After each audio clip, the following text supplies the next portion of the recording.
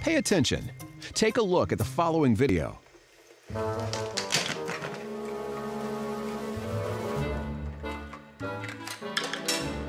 Have you ever dozed off at work? Well, this guy's invented a unique alarm clock that even pours you a cup of coffee.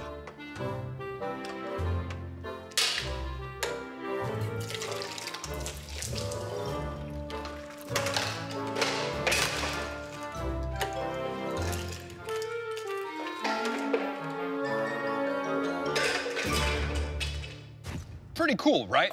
That's what's known as a Rube'a Goldberg machine, and it was created by kinetic artist Joseph Herscher.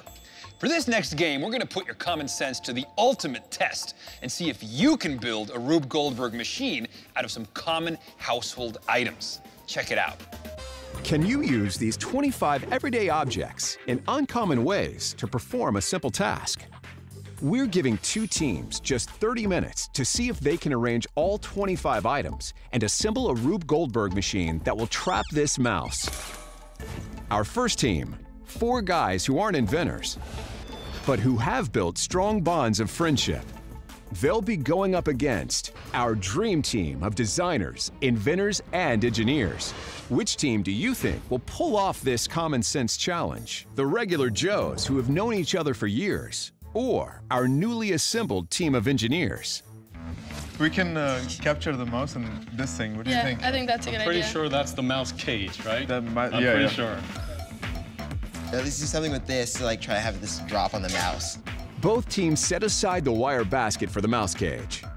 And the engineers decide to tackle this challenge by working backwards. And we'll put, yep. Perfect. The friends, on the other hand, let's get everything off one table so we can use the table. seem to be having a hard time getting started. I think Calvin should be like the leader. I don't know what I'm doing. These guys have known each other for years and have developed a shorthand way of communicating. You want to get your Harry Potter on. Oh, whoops. Oh, wait. Yes. It could give them an edge over the competition. Or break it. Or not. So now, since that works, let's try to figure out something to push the yo-yo. Wait, how about we use this? Yeah, use that. That's better. While our experts continue to methodically piece together their machine,